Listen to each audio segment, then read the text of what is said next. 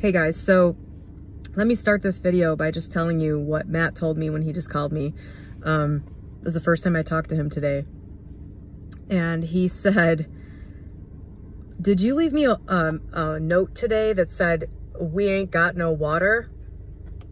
And I said, yes, because I did. And he said, do you realize that you left that note on the notepad sitting right next to a 24 pack of water? And no, I did not, obviously. This morning when I went to get a bottle of water when I was on my way to the gym, I noticed that there was only one bottle of water in the refrigerator. And I remembered Matt telling me that he had brought home a 24 pack of water from work last Thursday. And I was like, okay. And he told me he was leaving it in the car because it was cold outside and he wanted it to get cold or something. I don't remember what the deal was, but I was thinking this morning, okay, he still hasn't taken that water out of his car. It's still sitting in his car. So I left that message. I left that notepad for him.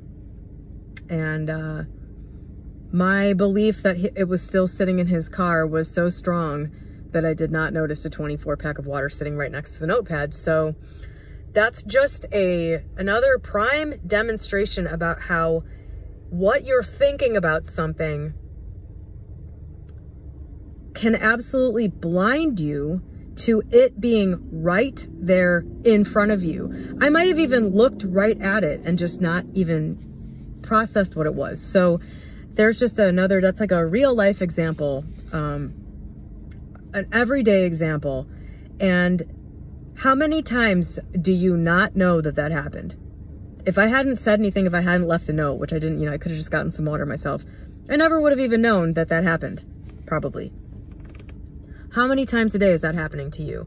How many of the necessary and obvious first steps or next steps towards whatever you want to make happen in your life are right there, right in front of you, and you simply don't see that they're there because of something that you're thinking about what has to happen in order for you to do this thing or get this thing, or what has to happen before you can start to get it, or something like that, or anything about yourself that you're thinking that is making you think that you're not ready or able or the right kind of person to have this thing, do this thing, be this thing, whatever. It's happening all the time. If you intend to become aware of this, you will see that it's happening all the time. And then hopefully you can remove these blocks to seeing these things by, consciously and purposely removing these blinding ideas that you have. Anyway, you, me, and everyone. May we all do this as much as possible from here on out. So I wanted to start this with that because that just happened.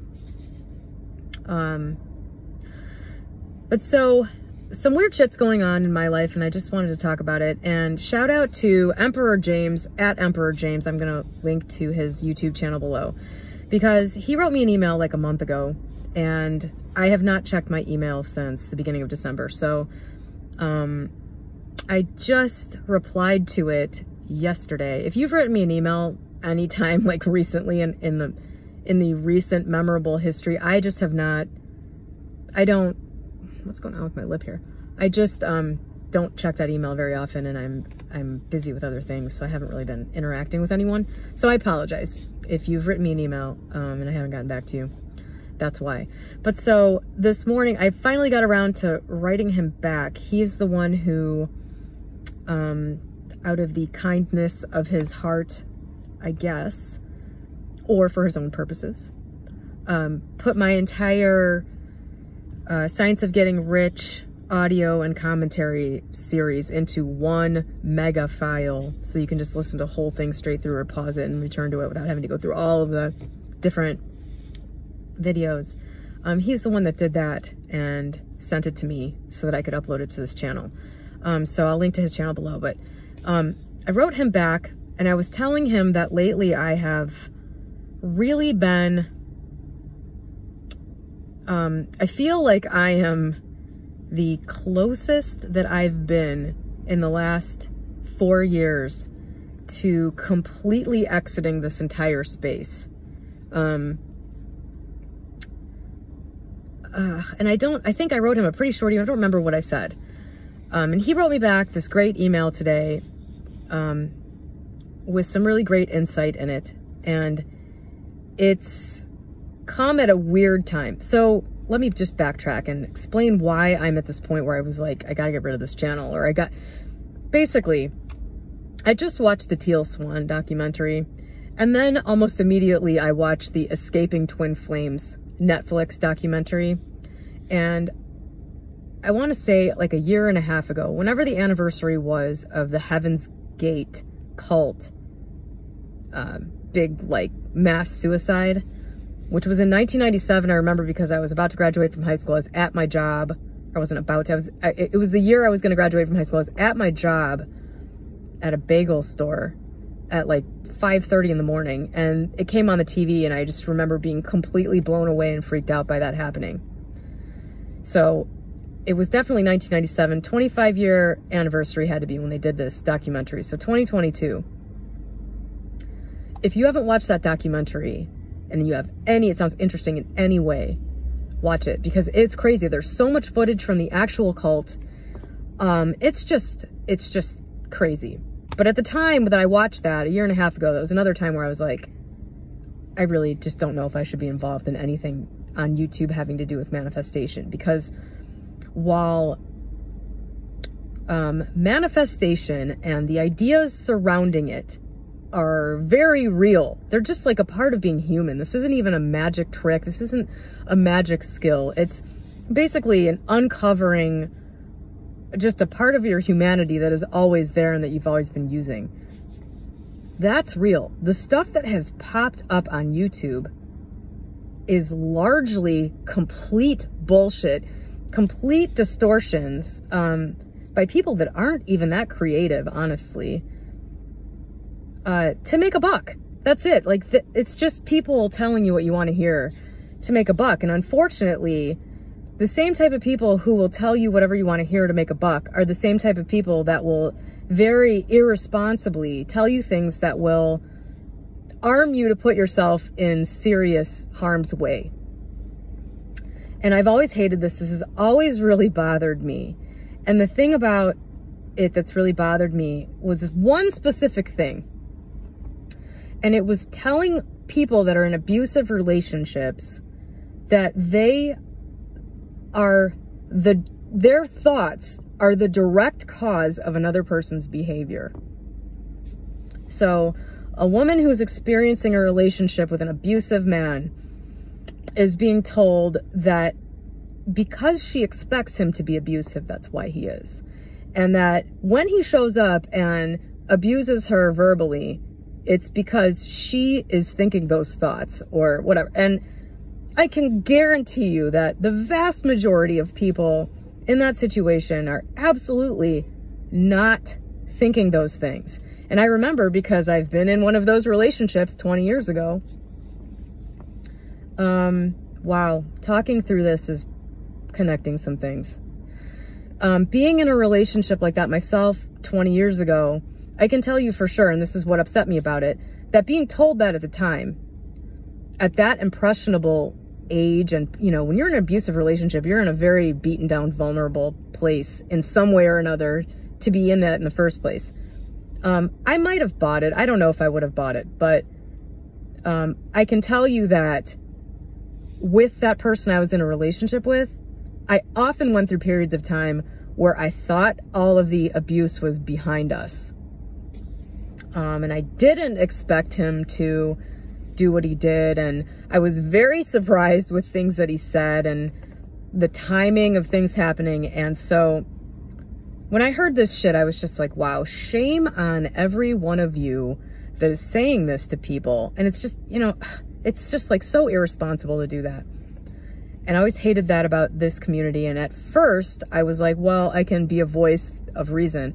But after watching these cult documentaries, I don't remember at the time with the Heaven's Gate thing, I was like, ugh, it's too much of a stretch to relate this to like the Neville Goddard people. It's just, it's there. You know, watching it, I was like, man, there's a parallel. There's a parallel. But I was just like, no, it's, while there are some things that are similar, it's really not the same. And I don't know, just kind of let that go. But this teal swan stuff and the twin flames thing, which is ongoing, well, and so is teal swan, I just started to think a couple things. One, I used the phrase with Emperor James in the email yesterday. I feel like I'm giving peripheral legitimacy to these things. Like, the fact that my channel is here and it's just a person who is like just talking about their experience and their, you know, perspective on all these different concepts and everything.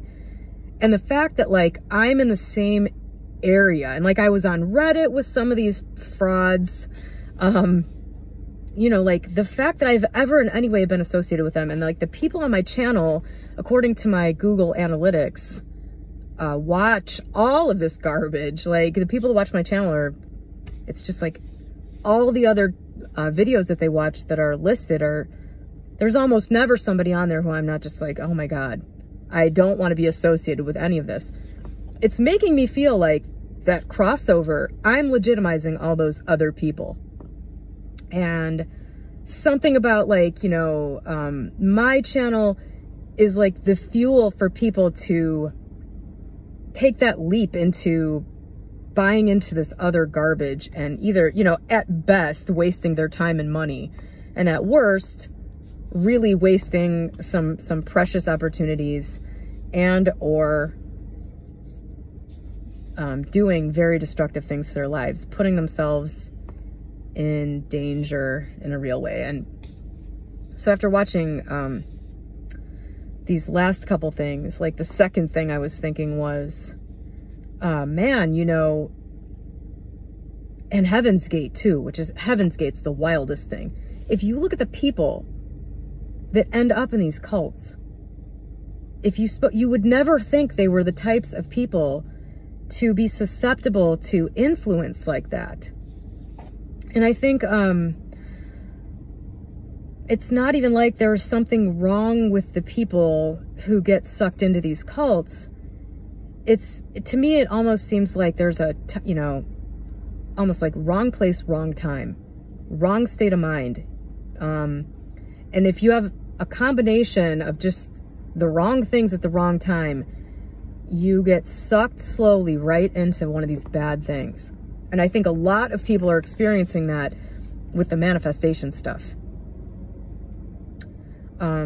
They're either in a exceptionally impressionable, you know, not even necessarily a bad place. That's the thing that really bothered me about this.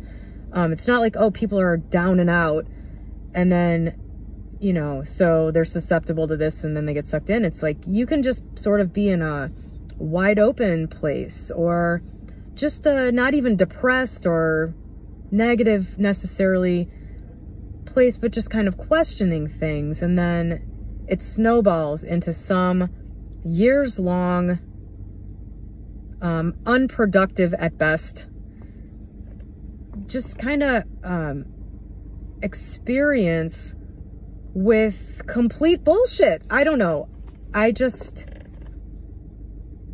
I have been feeling like I don't want to be anywhere near that, honestly, selfishly. Like, I just don't want to have anything to do with that. And I don't want to in any way contribute to anyone else going through something like that. Like, I realize it's not my fault, and that, you know, as Emperor James was so astutely pointing out in his email, and this has been my approach to it too, you know, I'm speaking authentically and honestly. I'm not trying to get anything from anyone, especially not through the devious means that others here are. And as long as I'm doing that, then I can't really be, you know, I can't really worry about who hears what and how they take it and what they do with it. And so that's legitimate. But at the same time, this is completely optional for me, this whole thing. So I don't know. The big part of the reason I wanted to make this video was to just talk about that culty stuff. And And some weird stuff's happened in the last couple days. And even making this video, I don't know. I can't quite put together what this weird out-picturing of stuff in my life has been, but I'm concerned for the people in this community, honestly, especially after watching these last two things. And especially since they watch all this other garbage on YouTube, in addition to my channel, which is like, you know, honestly, I think unless you're somebody who is super, super honest with yourself about things, and you're someone who's super, super dedicated to the truth and personal growth and forward movement and all of that, I'm not really sure you can get a lot from this channel. And I'm afraid that what you get, if you're not in that place, those aren't your motives, is unfortunately something that just might lead you down a worse path. So anyway, I don't, you know, that's been really bothering me, and I'm really concerned for people getting sucked into cults in this, especially after watching the Twin Flames thing, because I know for sure that people that are into Neville Goddard are, you know, with the SP thing, there's a big crossover with the whole Twin Flame thing, and seeing what happened to these people with the Twin Flames universe thing, I just thought, fuck, I'm way too close to this. I'm way, like, this psychopath that runs this thing. God, how gross if I don't even want the same eyeballs looking at me that's looking at that guy. But so, interestingly, it's been a weird couple days. Yesterday, this is kind of non sequitur, I'm just going to move on to the weirdness of the last couple days. Yesterday, I went to the gym in the morning, like I do, and I was leaving, and I texted my ex, with whom I work, and asked him if he wanted a smoothie from Panera. And usually if he wants a smoothie, then I go to Panera and I get myself a Diet Pepsi. Everybody's happy. He said no. I lied and said, well, I'm going anyway, because I wanted him to have one. I like bringing him a smoothie. I wanted him to have one. I said, well, I'm going anyway. So if you're saying no because you don't want, you know, you don't want me to go out of my way, I'm going anyway. He said, no, I don't want one. So then I thought, okay, if I come back to the office now, it's going to look like I was lying. But oh well, I'm just going to go back anyway, because I don't really want to drink. And I was like, screw it, I'll just go get one. Not necessarily to hide my minor lie, my manipulation to get him a healthy beverage for breakfast. But I ended up going to Panera when I probably shouldn't have been there. And when I go to Panera, it takes me like, I timed it. It takes me a minute and a half. I order it on my phone. I order the drink on my phone. I walk in, the cups are right there. I get my cup, I get my drink, I leave. It's like in, out. In the time that I was in Panera, this big thing went down.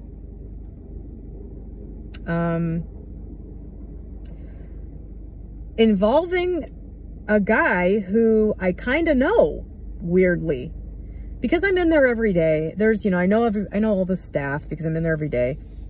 And so sometimes I stop and talk to people, and then other people that are regulars at Panera chime in, or you know what I mean? It's kind of a friendly environment and everything, and that's generally, like, anywhere I go, it's kind of like that. After a while, I know everybody because I just do the same thing over and over every day.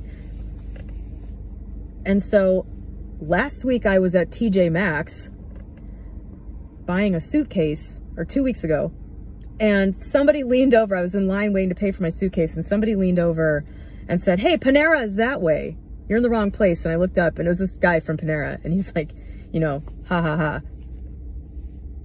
And he's like, how you doing? And I said, oh, I'm a little upset that I go to Panera so much that people that only know me from Panera are recognizing me out in the wild. And ha ha ha, that was it. I'd seen him there maybe twice. Friendly guy. He, you know. Yesterday when I was in there, this man, I was walking out, I was like going back to my car, and this older guy, like 70 at least,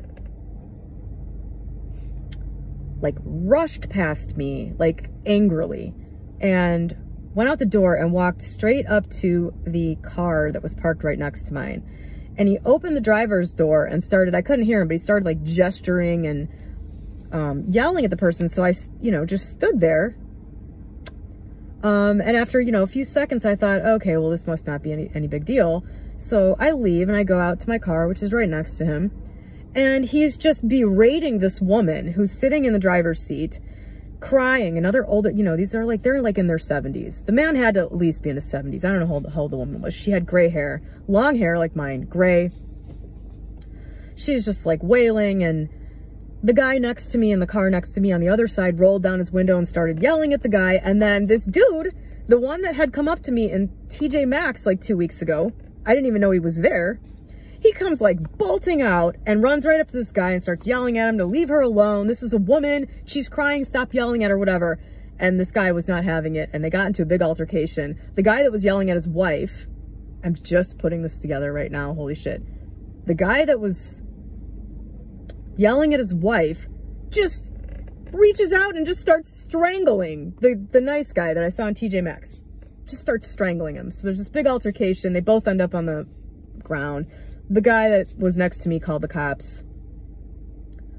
The old guy's keys flew out of his pocket. You know, the abused wife got out of the car, you know, stumbling over, picking up the keys, yelling, stop, stop, stop. He yelled at her, you know, look what you did, you stupid cunt. This is so stereotypical.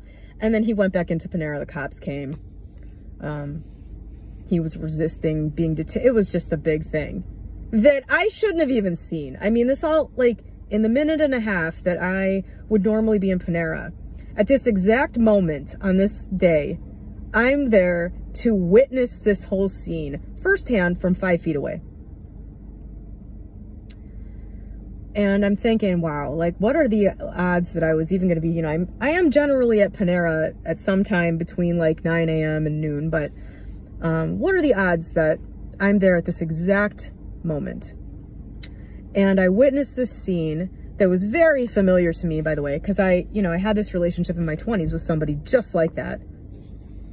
Same type of thing. He would make some big scene or something and then blame it on me. This happened all the time. So I was like very familiar with that dynamic, but I didn't feel particularly affected exactly. Like it didn't bring anything rushing back. I don't feel like, oh, there's like something unresolved here that I needed to see this, but it was just too weird to ignore. I was just like, I know this isn't a coincidence, but I don't know why. I don't know why I saw this. What am I supposed to get from this? I don't know. And I still don't really know. Other than that, it ties into what I just said about this community. And the abuse. I think that's the worst thing in this whole community is, it is definitely going to, I wonder what the collective years of life wasted for women who are in this desperate situation with an abuser and they don't know how to get out or they can't get out. I stayed in this relationship for 4 years and I was never dependent on him. I could have left at any time. And because of my own, broken idea of myself and my life circumstances and my feelings about my appearance and just a lot of things, I stayed voluntarily. How many women are going to find this community? I searched the internet high and low for things. This was like 2004. So 20 years ago. Right about now. So it's almost the exact 20-year anniversary of when I met that guy and that relationship started. I was looking all over the internet for any relief, like somebody validate that this isn't me, like that he is an abuser. I would like Google all kinds of stuff he did and try to put it together, that I just wanted like something that said, these are all the characteristics of an abuser. Because then I could go, okay, it's not me. I can leave. I don't need to stay here because I have a responsibility. I don't need to stay here because I'm causing this and I need to fix whatever about me is causing this. What I need to do is just leave and fix myself. And that's what everybody, literally everyone in an abusive relationship needs to do. But this community is telling people that that person, you know, the message isn't you've created this relationship in the form that it is because of how you feel about yourself. You've invited this person into your life and they're staying there and you're staying involved voluntarily, probably, because of how you feel about yourself. They're being told, no, this person's a good person. And they're only acting the way that they act because of you, because you somehow think that they're going to act that way. You expected them to act that way. You're thinking that because they acted this way in the past, they're going to again. It's your fault. And therefore really, it lies on you. Like, you have the responsibility now to fix this and to turn this, you know, frog into a prince. That's what's happening here all over. And it's obnoxious. Like, the core truth of that, which is that this relationship, you have a pattern of creating relationships with abusive people, that you are the creator of those. That part's true. And that's like, and then it goes off in this wild, insane, nutso direction, where for, you know, $99.99, you can have my course and then I'll tell you how to undo it. I don't know. So anyway, maybe that little scenario yesterday that I saw at Panera was just to prompt me to make this video. I don't know. I would love to know. It's really nuts. But so I was saying to my ex yesterday, this is so weird. I just witnessed this domestic abuse thing. Oh my God, this is like, that was like something out of my 20s. Like, that scene was like one that I've been involved in. It was like an out-picturing of my mind right in front of me, in literal reality. But why? I wasn't even thinking about that. You know, it wasn't. So what's the meaning of this? Because I'm not one of the people who's like, oh, I thought about it and so it showed up. Yeah, I wasn't thinking about it. I can tell you that for sure. It was the furthest thing from my mind, and then boom, right there it is right in front of me. It's a part of something else. I certainly created that experience for myself somehow, but I can't tell you how. And it wasn't some cheesy ass surface level thing like I was thinking about it and then it showed up. It was something deeper than that. It's part of a deeper, there's a reason for it. I don't know what it is. But then today, so this was weird. And I don't know if this was because I was thinking about that stuff yesterday. Today, I was looking at my investment portfolio, and I needed to log into my personal investment portfolio that's not connected with my ex. And that always texts a code to my old phone. I have a new phone number and whatever, I never changed it. So my old iPhone is still, you know, a thing. And so it texted me a code. So I picked up my old iPhone. I haven't picked it up in probably a month. And there was a whole bunch of missed calls on there to a number I haven't used in over 5 years.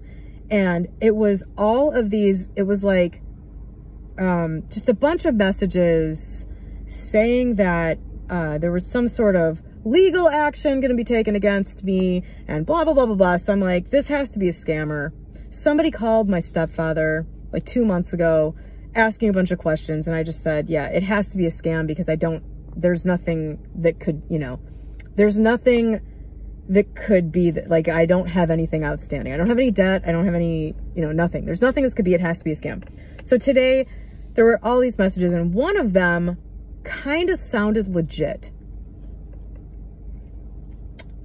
They were all from the same number. I really didn't do a lot of research on this first, but so I had my brother call. My brother's an attorney, so I had him call one of these people back. And he was like, yeah, okay, so I have some info. He's like, it sounded really legit. I don't know. They didn't give me any information that they couldn't have gotten online, so it could still be a scam, but they said that you have a, you know, a personal credit line open from 2017 that was never paid on, and it's in default. And I'm like, well, no, that never happened. I never did that. I have to Discover, you know, I've got a bunch of Discover stuff and never that. And obviously none of my stuff is in default. And, you know, he's like, well, they supposedly had an application where you listed mom and me as a reference. And I'm like, okay, that sounds like, who would list their mother and their brother as references? on a loan application. This is sounding more and more like bullshit. And eventually I just did a whole bunch of Googling about every single thing I could find. And I mean, I don't know how this, it's not on my credit report. So pretty sure this whole thing is a scam. But this also today, and by the way, these messages were from like a month ago. I just discovered them today.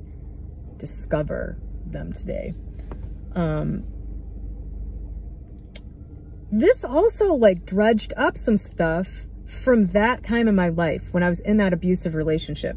That abusive relationship was also the time period where I went bankrupt, where I was totally broke, probably part of the reason why I stayed in it. It just sort of dredged up.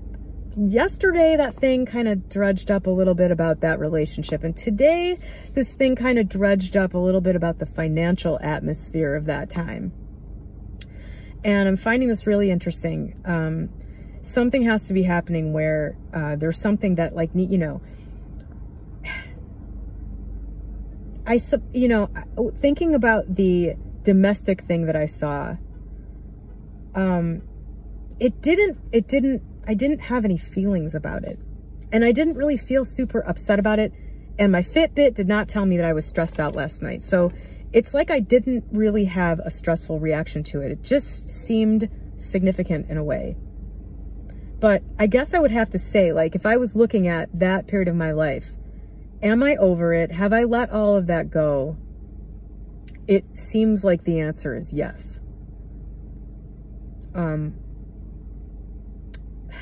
You know, going through everything I was thinking when that was going down and after I left, I was thinking about that woman. I didn't feel any kind of urge to, somebody else was kind of like taking, some other passerby had stopped and was like comforting her and everything. And I thought, you know, there's really nothing anybody can say or do for her because she's going to have to find her way out of this situation. It was like an older Eastern European immigrant guy, which incidentally, I also know some of those people. And I just thought, you know, these people are probably in a lifelong pattern that's very difficult to break. You know, I don't know if she was also an immigrant, but I just thought, you know, I kind of just need to get away from this scene because there's not anything that can be done for her. Like, I know there's nothing I could say. Plus, she's like 30 years older than me. And I just thought it's really rough that she's in that situation. That really sucks. But I know from my own personal experience that you can't really get out of that until you can. Eventually, something just kind of snapped into place for me. I started to feel better about myself and my situation. I started to feel more hopeful about creating what I wanted for myself. You know, I didn't feel so stuck in a bad situation. And I started realizing I'm not going to marry this guy. I'm 28. You know, I'm not going to marry this guy. I'm not going to stand at the altar and promise my life away to somebody who strangled me. By the way, I mentioned that. I forgot to mention that. The guy strangled, I know I mentioned that. The guy strangled the nice guy from Panera, this old guy. And I didn't, till I was just talking about this, I didn't put two and two together that I had also experienced that. I got strangled. It was one of the most terrifying things I've ever experienced. And apparently, if you have an abusive partner who strangles you, your odds of being one of the domestic deaths, homicides, whatever, domestic violence homicides is way, way, like hundreds of times higher if you're with somebody who goes for the neck. So that was interesting. It's interesting that that was also a part of this.